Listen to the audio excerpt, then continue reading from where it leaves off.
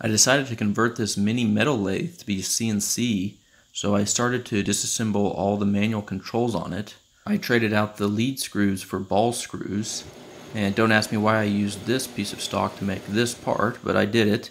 This will couple the X-axis ball screw to the cross slide, and I had to mill the bottom valley of the cross slide to make clearance.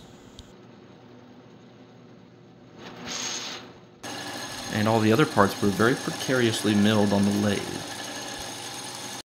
And this is the carriage cross slide assembly with the NEMA 2.3 motor, and I function tested it with an Arduino. And I used a NEMA 3.4 motor for the Z-axis.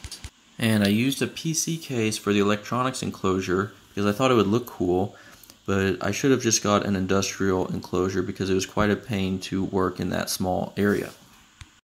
I'm running Linux CNC on this Dell Optiplex 740 that I found on Craigslist. I built an enclosure for the electronics and the computer, and it has 2 filtered fans, and the electronics PC case has fans, and the Dell computer has a fan. So there's a lot of airflow.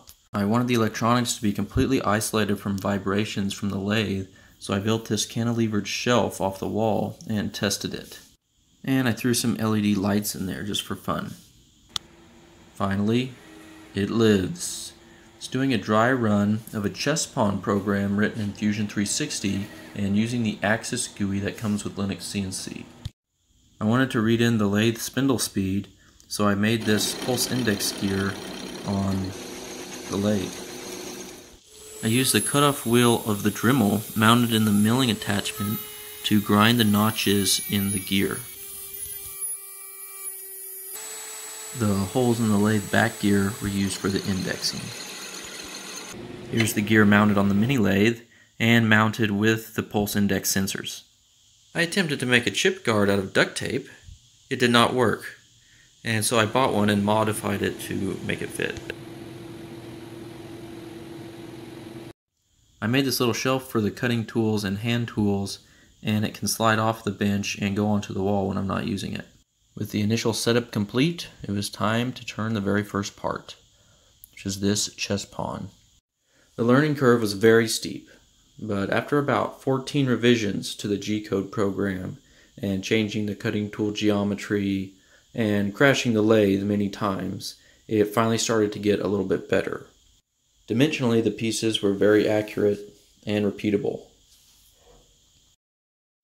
It helped reduce the monotony of making pawns. And this is making a chess king, and I was using the shop vac as a dust collector, but I forgot to turn it on for this piece. That's why there's so much sawdust everywhere.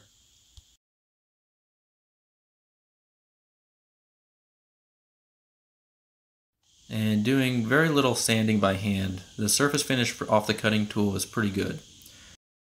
This wood is Bacote for the black pieces. And of course, one king was beheaded by tool number 2. And this is boring out the top of the rook.